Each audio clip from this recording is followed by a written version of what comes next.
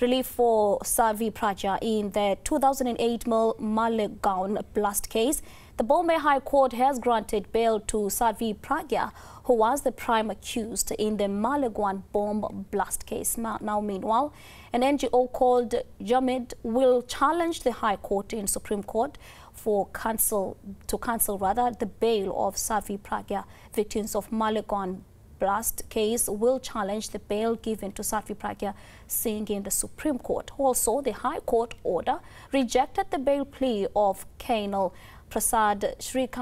Purohit, who was also an accused in the case. Now, the court has given Pragya bail on a personal bond of 5 lakh rupees.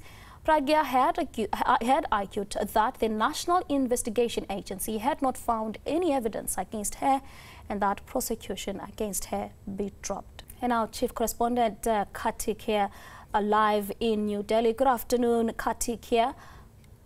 Now, Jamaat has said that they will take this matter to the Supreme Court. What are the latest are you getting in from your sources? You see, there are a couple of things which have happened. One has to understand that the Malegaon blast which has taken place had a number of accused. Now, Col Purohit has not been granted bail because of the issue of the plea which the prosecution defense wanted, that he did not pilfer RDX. But then in the case of Sadhvi Pragya Singh Thakur, the evidence given by the the defense was found to be far more admissible in terms of contradictions which were there in the prosecution case, that the motorcycle belonged to Sadhvi Pragya Singh Thakur, and on that reason, there's a circumstantial evidence, and the trial should continue. On that, she has been given bail. So Sadhvi Pragya Singh Thakur's case has taken a different tangent. But when it comes to Col Purohit, it is a different thing altogether, because it is also related with Abhinav Bharat. And Abhinav Bharat case is not only limited to one Malegaon. Abhinav Bharat case also transcends and gets connected to a couple of other alleged blasts which have taken place, which include Samjhauta. Now, coming back to the point, the story of this case is not about the act of terror. The story of this case is about whether the mainstream religion, which is Hinduism in this country, did have a fringe element or not. Because during the time of UPA, the whole debate became the Hindu terror or the saffron terror.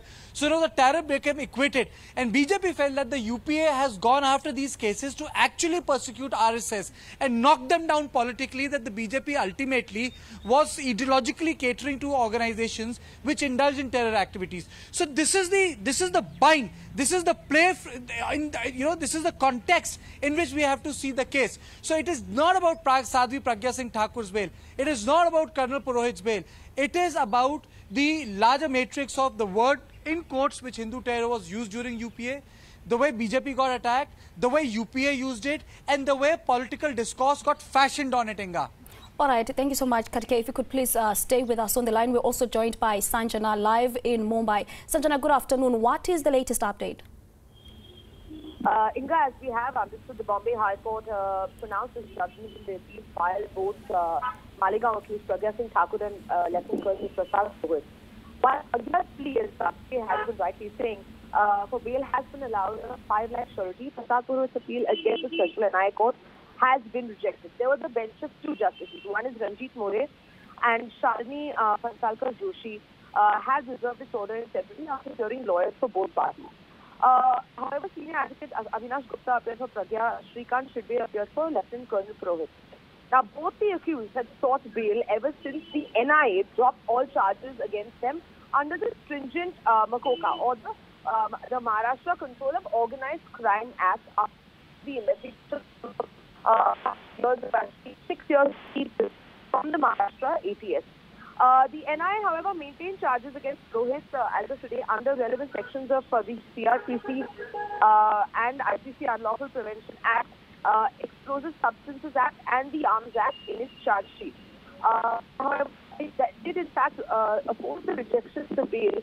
The NIA court, which is Pragya's lawyer, argued that the court did not take into account the change in the circumstances after the NIA filed its charge sheet. So this this is where we're actually standing right now, where but let's not also, as Karthikeya has very rightly been pointing out, let's not actually confuse the cases here, because what we're hearing right now in the Bombay High Court is only for a bail application that was filed by both these. It is not the case that the NIA, that a special court of the NIA is hearing. It has nothing to do with that. This is just a challenge. All right. Thank you so much, Sanjana, there for us as she gave us details on the court ruling